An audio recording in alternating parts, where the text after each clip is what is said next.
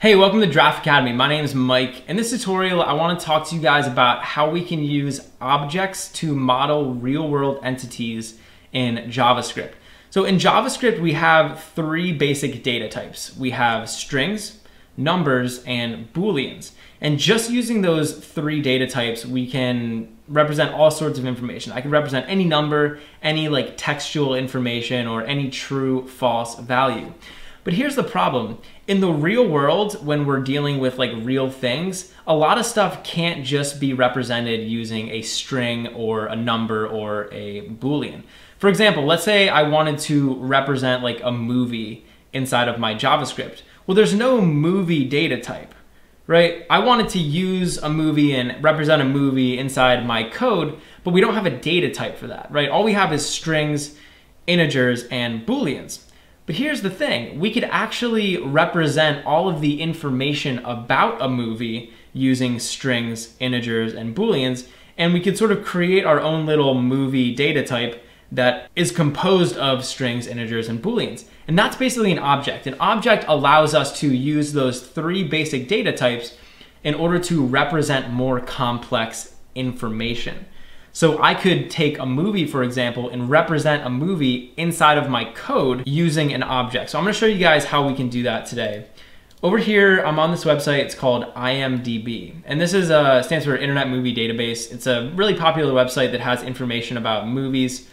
And I'm over here on this page for the social network. I thought this would be appropriate because it's kind of like a programming movie. But you can see Imdb is actually representing this movie here on its page. And Imdb is actually using an object. Now, I'm not sure what programming language they're using, but they're definitely using an object in order to represent this. So you can see we have the movie's title, the release date of the movie, the rating, so it's PG-13. We have how long it was, 2 hours. We have the genre. So we have all of this information about the movie. In addition, we also have information about who was in the movie. So there's all these actors. You can see Jesse Eisenberg here. If we click on this, it brings us to a page about Jesse Eisenberg. So Imdb also has an object for Jesse Eisenberg, right? They have his name, where he was born, and what day he was born. They also have a biography down here. So Imdb is actually representing a movie and an actor on its website using objects. I'm gonna show you guys how we could create objects like that in order to represent a movie of our own. So why don't we do that? Let's create a movie object, and we'll actually just create an object for the social network. So I'm gonna come down here, I'll just create a variable, my movie, and I'm gonna set it equal to an object. So an object's just open and close curly braces. Now inside of here, we can actually put information about our movie. So we can start to model our movie inside of this object. So I can say title, and the title is the social network. And we could say release year, and I think it said 2010. So we can say 2010. And then it was duration. So we can give duration, I think it said 2 hours. So we can make this a decimal number. And then there was also all those actors. So we could say actors, right? But actors is actually a little bit more complex than these pieces of data. So the title is just a string, right? The release year is just 2010. It's it can be a string. The duration can be a number, but the actors are more complex. Remember, we looked at that Jesse Eisenberg page, and Jesse Eisenberg was actually an object in himself. So what I want to do with these actors is create an array of actor objects. So I'm going to create objects for these different actors, and I'll store them inside of this actors array. So you'll see down here, we'll make an entry into our actors array, and I'm just gonna make an object. So if I wanna make an object in here, I can just use open and close curly braces. And now inside here, we can start defining our Jesse Eisenberg object. So I can say name, Jesse Eisenberg, I'm pretty sure that's how you spell it. And he also had some other information, so his birthday and his hometown. So we can say birthday and hometown. So let's see what those are. So it looks like his birthday is October 5th, 1983, and he was born in New York City. So birthday, we can make a date. So we can say new date. And it's just going to be October 5th, 1983. And then his hometown was New York City. So we could just say New York, New York. So now we have a Jesse Eisenberg object, right? So inside of this actors array, I can actually access this entire object just about Jesse Eisenberg.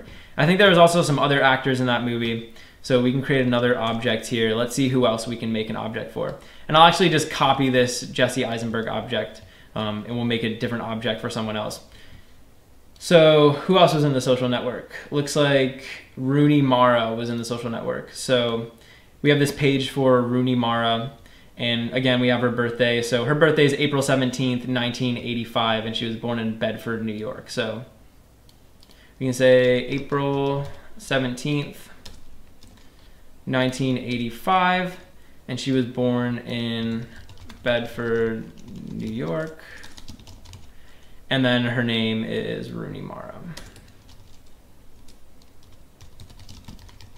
So now inside of this actors array, we have two actors, right? We have Jesse Eisenberg, which is just represented with this actor object. And then we have Rooney Mara, which is represented with this other actor object.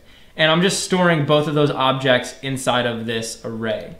And so now we've basically modeled our entire movie. So we have the title of the movie, the release year, duration, we have all the actors, and then for each actor we have information. So for this Jesse Eisenberg actor, we have his name, his birthday, and his hometown. So I can actually go ahead and print this object out onto the screen. So we can just say document.write, and I think it was called my movie. So when I print this out to the screen, you'll see that we just get an object here, and I can start accessing information. So if I said mymovie.name, we'll get the name of the movie, or wait, I called it title, whoops. So we get the title of the movie. We can also say like the duration, we'll get that.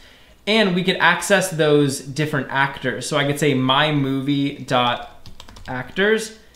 And if I wanted to access an individual actor, remember, this is an array, so I can just refer to it. So we could say actor0.name. And now this should be Jesse Eisenberg.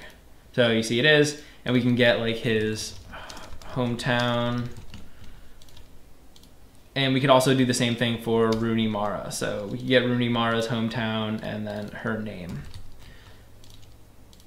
And so what I really want to kind of like instill in you guys in this video is how we can model real world entities using these objects, right? So in other words, there's no actor data type, right? All we have is strings, integers, and booleans for the most part, right? So there's no data type for representing an actor inside of our program. We can use an object to create an actor data type. And that data type is composed of strings, numbers, and booleans. And also we can use special objects like dates, right? So an object can also have other objects inside of it. So we've essentially created like an actor data type, and we've created like a movie data type up here. So that's why objects are really useful, because we can model more complex things inside of our programs.